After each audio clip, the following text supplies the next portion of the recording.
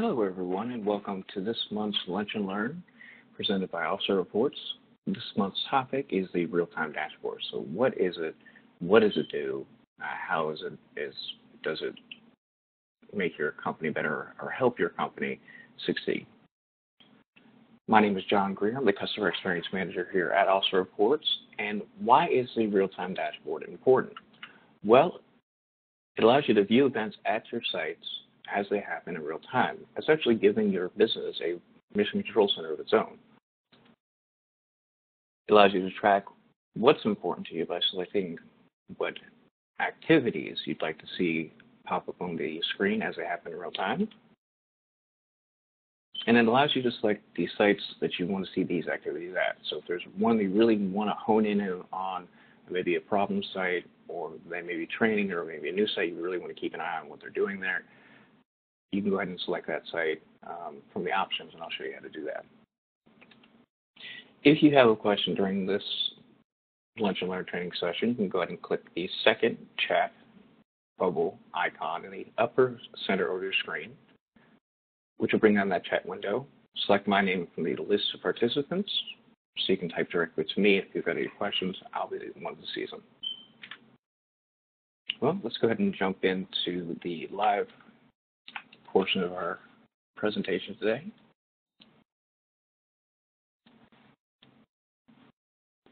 And here I just logged in, and you see the site activity summary. The first thing you see whenever you log in as an administrator to OfficerReports.net. We'll go to Reports and then the real-time dashboard. As you see here, I'm just left-clicking and dragging.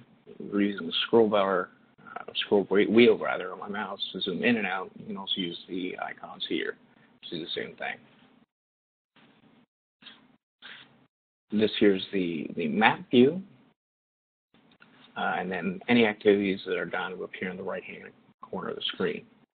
Status connected is very important. So when you first launch it, it'll say status connected. If it ever says status disconnected in red, that means you've lost connections to the real-time dashboard and will not display any real-time alerts in the right-hand corner of the screen. And activity since, so it'll show the date and time of that activity. And so it won't show anything previous to what you had since before you had opened the real-time dashboard. So let's take a look at the sites.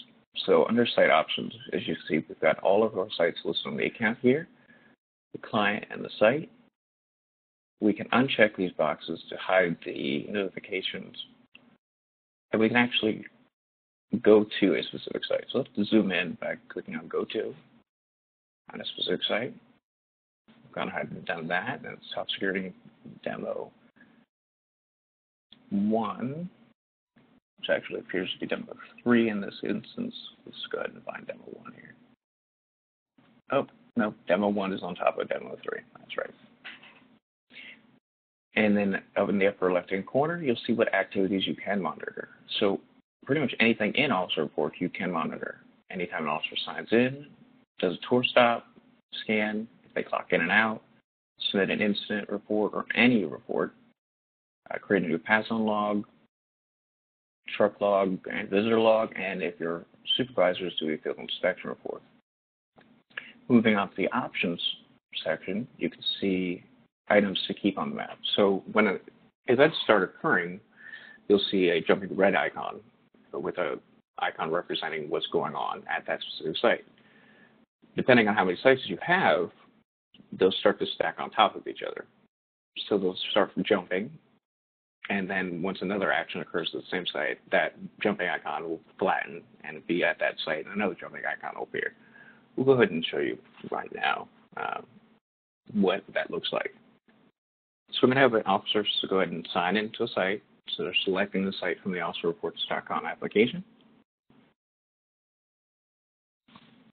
And as you see here, Jane Doe went ahead and signed in.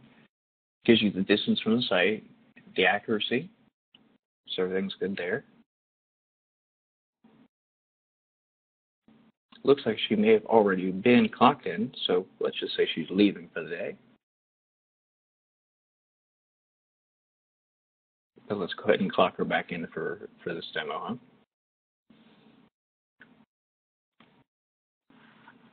So as you see here, she clocked in for her shift. She was clocked in by the application, so it wasn't the web browser or the officer portal at OfficerReports.net. Distance from the site is 7 yards, accuracy from what her phone was reporting. And as you see here, that clock in is jumping while those other two are flat on the site. So what happens when they scan a QR code? Well, it's super simple. They're going around the site, they're doing the tour tracking rounds, and they're scanning a QR code. Whoop. It pops up right there. And again, you've got these tour stop scans, which give you information about the last site scan, the last scan at the site, the last scan at this stop, so the last time this specific tour stop was scanned, the rating, the accuracy, who it was done by, along with the name of the tour stop.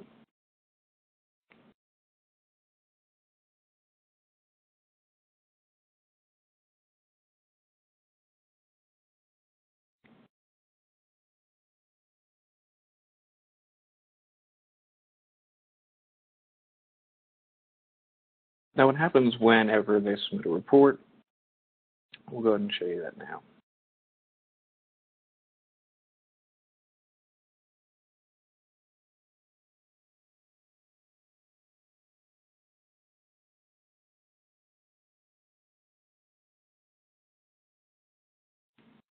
And as you see here, at this time, with the incident date, so when the incident occurred, so if they submitted this, usually it wouldn't be as quick.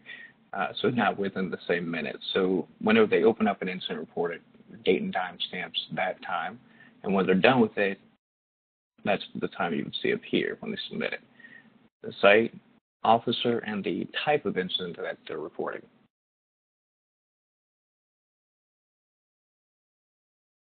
Let's have Jane go ahead and submit a pass-on log.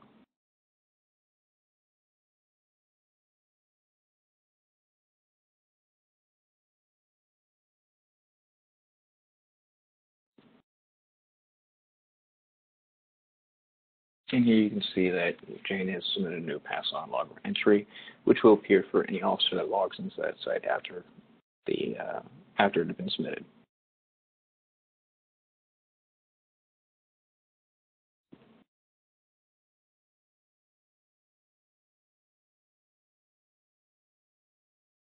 And one of the biggest things is the tour tracking, the clocking in, clocking out, and the signing in, so you can see when your officers arrive there.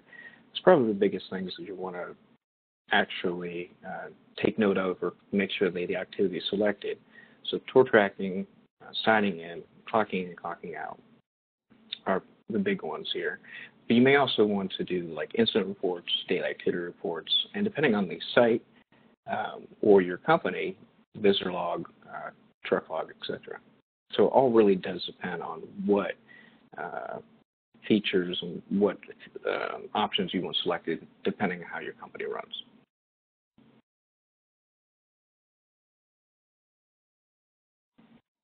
And now we can see here that Jane has submitted her daily activity report for her shift, and we'll just go ahead and have her clock out.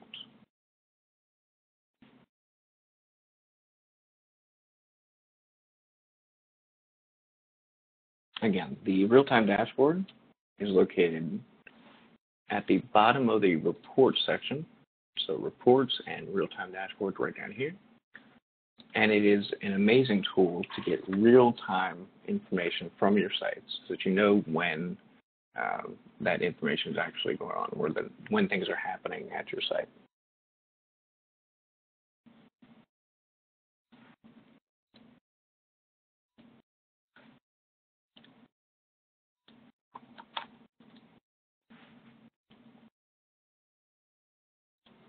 And now we'll go on to the question and answer phase. I don't believe I saw any questions answered during the presentation.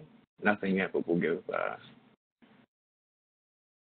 a minute for anybody to ask any specific questions they may have about the real-time dashboard.